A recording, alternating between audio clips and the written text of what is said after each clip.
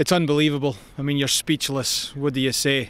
You know, you're ecstatic, you're elated, you're delighted for the team, the hard work they've put in, the guys that help prepare the team, that are training all the time, maybe not necessarily playing a lot, but they're just as valuable, you know, as the guys that are playing in the game. You know, we've got a rich tradition at Hartwick, NCAA-wise. This will be our 24th appearance. Our group is delighted to be part of that history. There's a lot of people out there that know Hartwick, that are supporting us today. So thanks for your support, everyone. We're delighted to have done this for you, and hopefully we can do you proud on Thursday. Talk a little bit about game planning coming into this game today. What was your key success when you talked to the team before the game?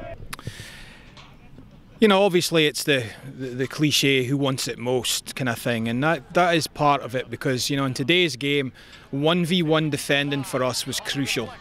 The type of players that they have, you know, looking at Raji up front and the 3 attacking players underneath him, they're 1v1 type of players. They're dynamic, they want to get on the ball and run at you. And our guys knew that we would have to deny them space and to neutralise them. And if you've played soccer yourself, and if you're playing against guys like that, you know that that's a hell of a lot of work that you have to put in a game. So, you know, I think we neutralised the threat well, and then going forward, we know that when we can get it down and play, that, you know, we can play wide, we can play central, we've got players that want to get on the ball. So part of the game plan was just neutralising them, and then hopefully we could break them down. You know, it's interesting that the game-winning goal came from a corner, because that was a key piece where we had talked about in the box, both boxes, hopefully that we would take advantage against a possibly smaller team. You know, matchup-wise, we had a height advantage in the box. So when the balls came in, Kit Tregear's got a good scratch on it that's put it into a dangerous area.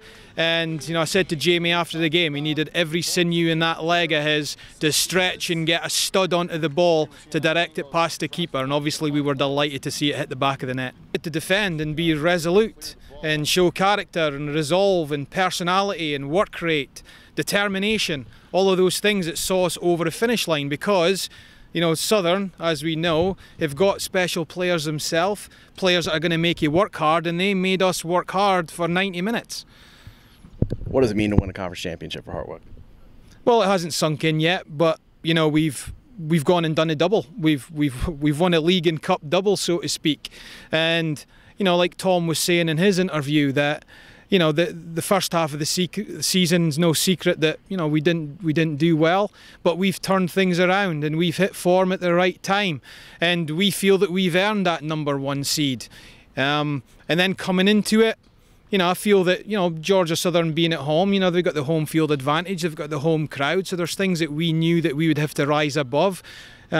Factors out of our control, really, that we did that as well. So, you know, I think the first half of the season, when you look back, it sets you up for dealing with adversities at different times. So while we've hit form and we've done well, the adversity that we had to deal with at the closing stages of this game, you know, the start of the season helped with that. We've learned from those moments, and it's made us stronger as a team from top to bottom. But, you know, winning a championship and just being able to see our name in the hat for the NCAA tournament is unbelievable. Unbelievable.